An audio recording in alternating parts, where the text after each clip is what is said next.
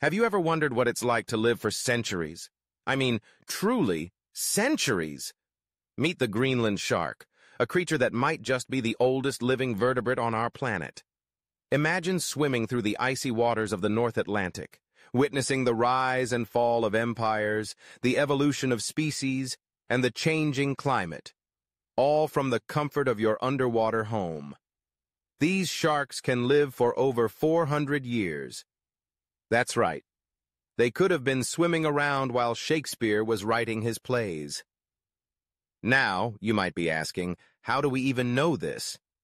Scientists have been studying these magnificent creatures, and they discovered that by examining the eye lenses of the sharks, they can determine their age.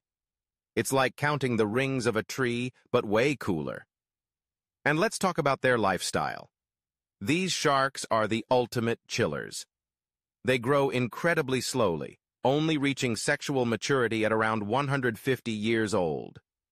Talk about taking your time with life decisions. But here's the kicker.